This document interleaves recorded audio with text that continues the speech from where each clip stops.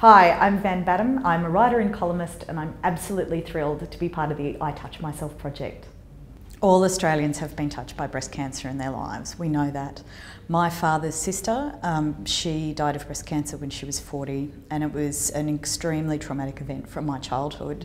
And she left behind her, she was a single mother, and she left behind her two girls who were all of a sudden in the world parentless.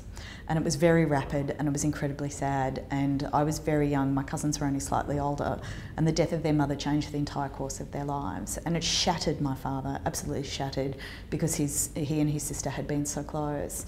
And in many ways the spectre of my aunt's death has really hung over my entire life, because our whole family changed because she was gone, and my cousins' lives were transformed beyond all recognition. They ended up living with my grandmother, and that kind of massive family dislocation happened because of the disease.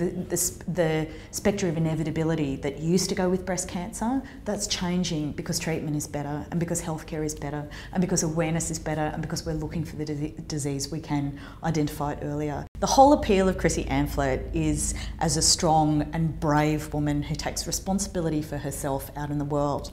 And that's a powerful and still unfortunately fairly unique message. You know, we're part of a culture that doesn't have many great, brave, courageous female role models, and the impact of her life on generations like mine shouldn't be underestimated. Like, we have to be a culture that allows women of diversity and women of strength to represent themselves in the popular imagination in order to inspire and lead the women who come after them. And I'm really inspired by this project because I'm one of the women speaking amongst a group of women who I have incredible admiration for, women who make a difference in the world, women who are strong and powerful. And I just think what an incredible legacy from Chrissy Amphlett, you know, this image of the brave and the strong that replicates and gets bigger, and more women in the public eye, and more women standing up for themselves, taking control of their own lives and their own destinies, and showing the women who come after them how it's done.